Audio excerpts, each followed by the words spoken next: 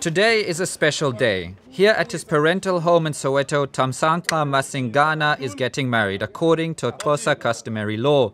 It's the start of a 2-day-long celebration. The slaughter of this sheep cements the bond between the families of the bride and groom. Two are for exchanging of from both families.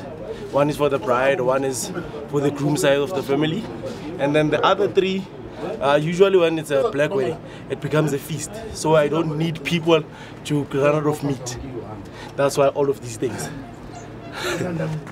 Young couples who want to get married are under enormous pressure to fulfill family and religious obligations. As well as sheep, Masingana also spent about €1,000 on a cow to appease his ancestors. Also, tradition requires him to slaughter it himself to prove that he is a worthy man. It also shows respect to his ancestors. Masingana, who has never slaughtered a cow in his life, does what tradition expects of him. But the community is there to lend a helping hand. So without blood and animals, your ancestors can't hear what you say. Because you ask for everything from your ancestors, whether it's a job, whether it's a child, whether it's blessings.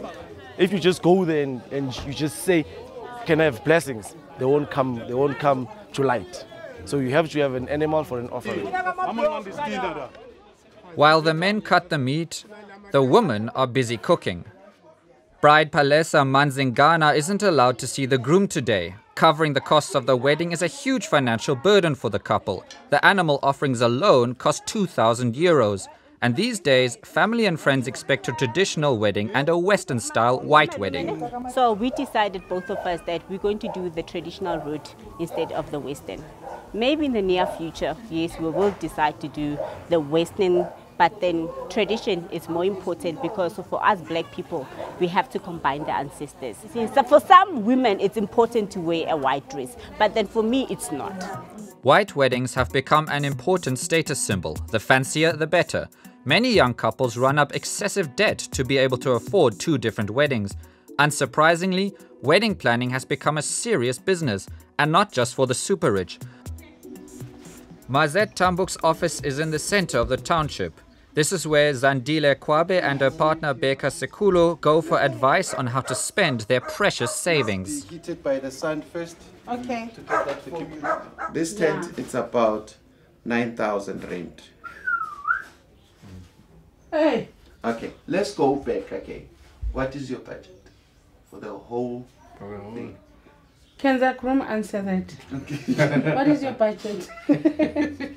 It's always the groom. Yeah.